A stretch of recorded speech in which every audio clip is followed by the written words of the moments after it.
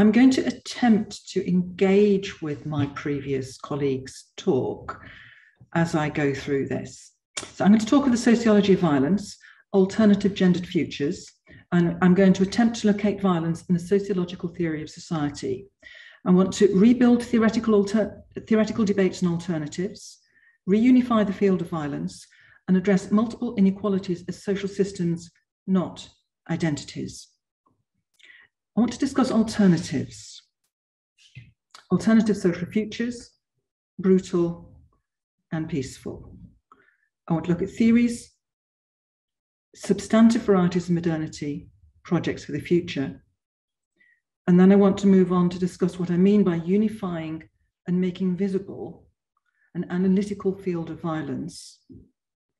And then finally, to pull together some of the issues about the relationship between violence and inequality, within which obviously the issue of gender is situated.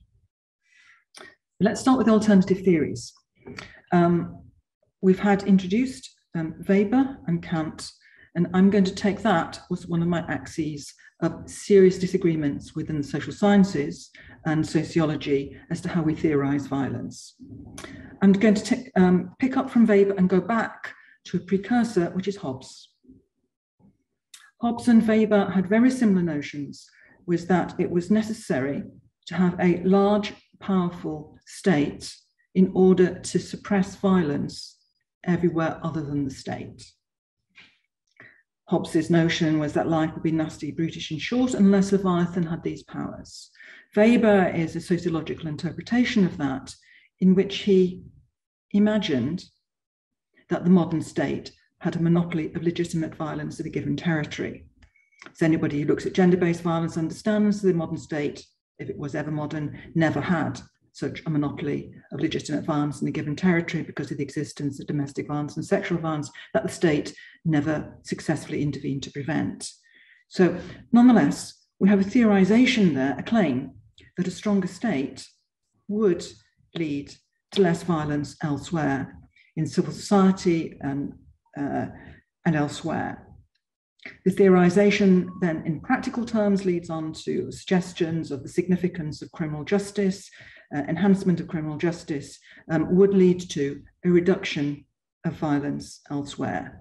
It's a theory of a benign Leviathan.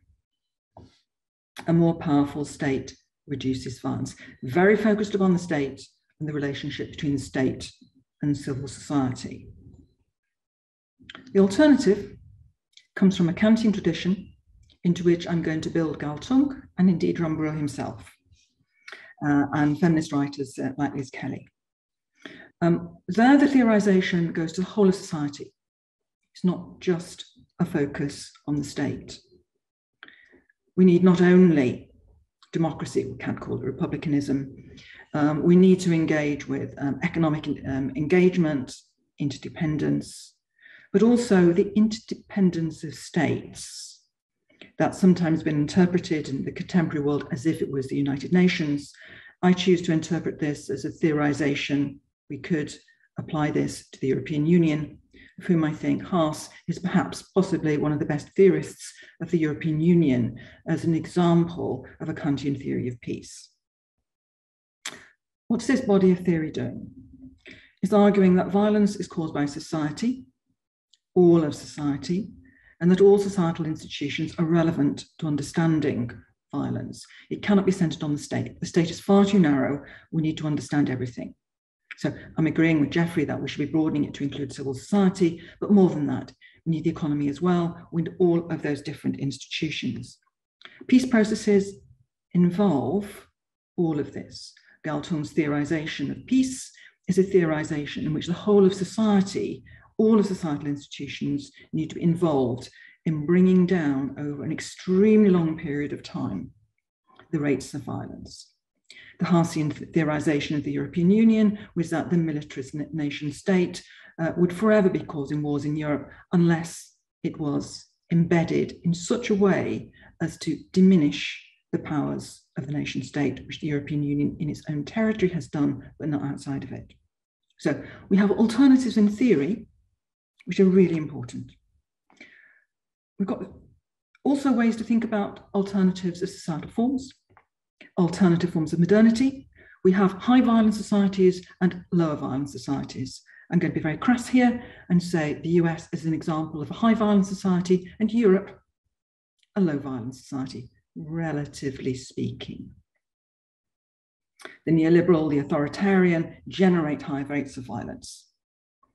We can see this theorized in Garland's work on the culture of control, Wacon's work on neoliberalism punishing the poor. I think today we need a concept of authoritarianism in order to get a grip on what's happening in places like Russia. What we have here is a notion that violence breeds violence. If you increase violence in one institution, it increases it elsewhere.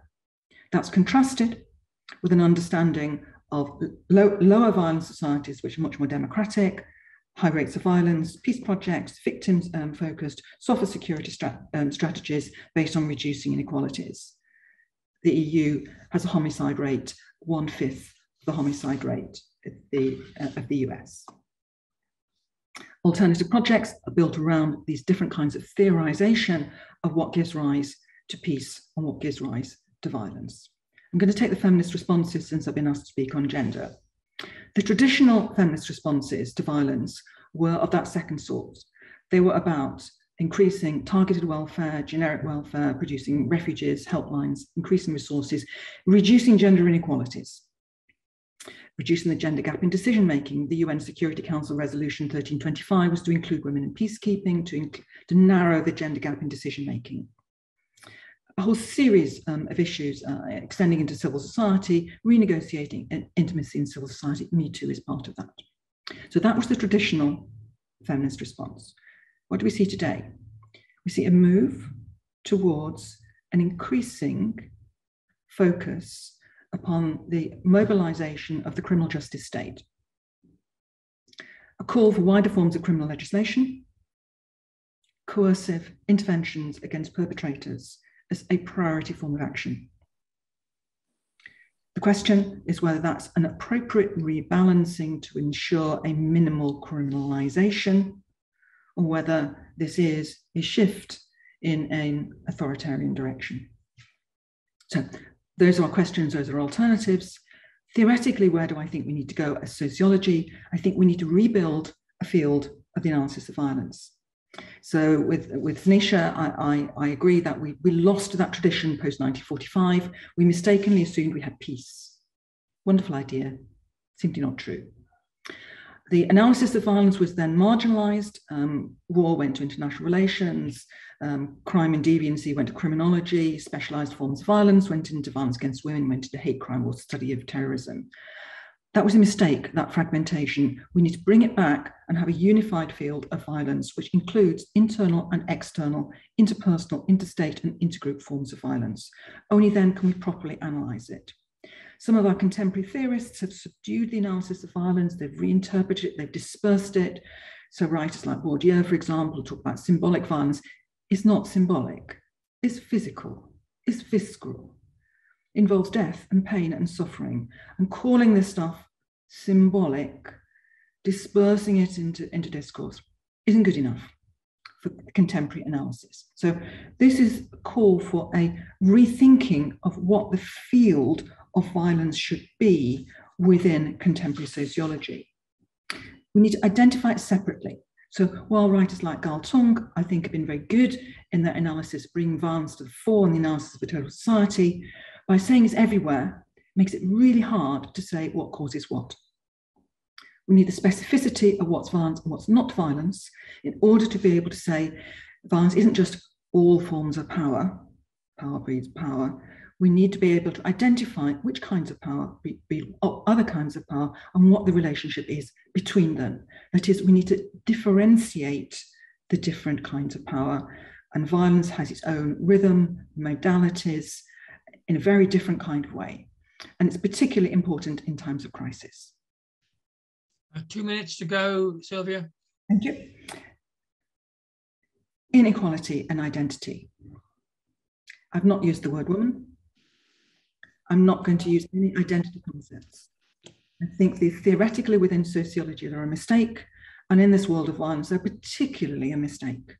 I understand the attempt to create political subjects around political communities in order to engage with the forms of violence. But I think strategically, analytically, this is a mistake, and we should rather be understanding this as systems of inequality. We should be understanding as violence as being disproportionately gendered. We should be looking at the intersection of those projects.